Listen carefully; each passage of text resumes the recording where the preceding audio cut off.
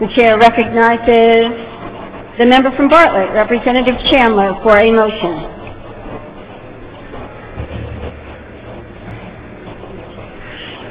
Thank you, Madam Speaker. Madam Speaker, I would move adoption of floor amendment number 1982H. Representative Chandler moves the adoption of floor amendment 1982H, printed in House Record 37A on page 1873. Representative Chandler, did you wish to speak to your motion? Representative Chandler is recognized to speak to his motion. Thank you, Madam Speaker. Sorry about the confusion, but I will be very brief, because there are one or two other speakers behind me. The whole essence of this floor amendment, I will simply sum up very quickly. The next speaker will speak to some of the constitutional issues, I believe. But matter of factly, I'm of the opinion, and have been since we had the national health care reform debate, that the majority of the citizens of this state do not support that. And this quite simply says that to the federal government, we don't support it, we're going to do it our way, and so I would ask you to please vote for the floor amendment. Thank you. The question before the House is floor amendment 1982 on Senate Bill 455. The chair recognizes the member from Fremont, Representative Itse. Thank you, Madam Speaker. Make no mistake, the amendment before you is a nullification bill. The first question you must ask is, do you have the power? And the second, is it something that this legislature does? In engineering, when we're testing a theory or an equation, we look at it in its extreme. We might look at it at negative infinity, infinity, 0, 1, and negative 1 as values. In this case, let's look at the extreme. If Congress were to pass a law requiring that all our citizens between the ages of 18 and 25 were to be pressed into service for prostitution to pay off the national debt, would we all sit meekly by and watch them go off? I think not. So obviously we have the power of nullification.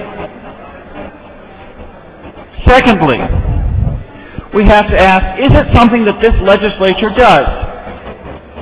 The proudest moment of my history here probably was in 2006, when the representative from Ware came down to a overwhelming majority report of ITL on no real ID. And he overturned that report. And this body stood together with unanimity and said, no, it's not within your power. The story didn't stop there. Because just as we're about to hit the end of the session, this body took the opportunity to amend no real ID onto every plum bill that the Senate was putting over here for concurrence. And we stood together, Republican and Democrat, conservative, liberal, constitutionalist, progressive. We stood together, we locked our arms, and we formed a wall that stood between the federal government and our constituents. And we watched every plum piece of legislation in that chamber fall to the floor. It was a glorious day. So now we know we have the power, and we were the first legislative body in this nation to stand against real ID. Having established that, we have to ask, is the federal law that we're being asked to comply with, is it truly part of the supreme law of the land? Is there anything in Article 1, Section 8 that empowers the Congress to require the people of New Hampshire to buy a product? If they were to say, every person in New Hampshire must buy a new car every 3 years, would we say that was good law? Or would we say, no, that's not your power? Just as they have no power to say that citizens of New Hampshire must buy a new car every 3 years. They have no power to say that the citizens of New Hampshire have to buy health care. It is not, the Constitution says the Constitution, the laws pursuant to it, and treaties are part of the supreme law of the land. This does not qualify. Can we comply with it? Sure. It's always within our power to comply, but we don't have to. So now you have to ask, do the people of New Hampshire want it? When there was a public hearing on the committee amendment, not one member of the general public testifying on their own behalf, representing themselves, testified in favor of that bill.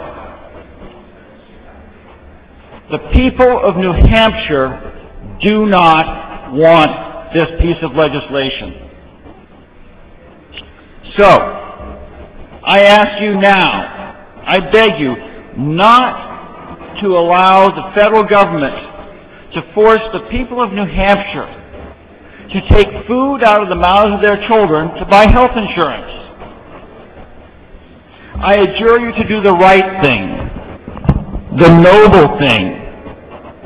Make the enforcement of mandatory purchasing of health insurance in New Hampshire a crime. Push the green button. The question before the House is Floor Amendment 1982 on Senate Bill 455. The chair recognizes the member from Concord, Representative Blankendecker. Thank you.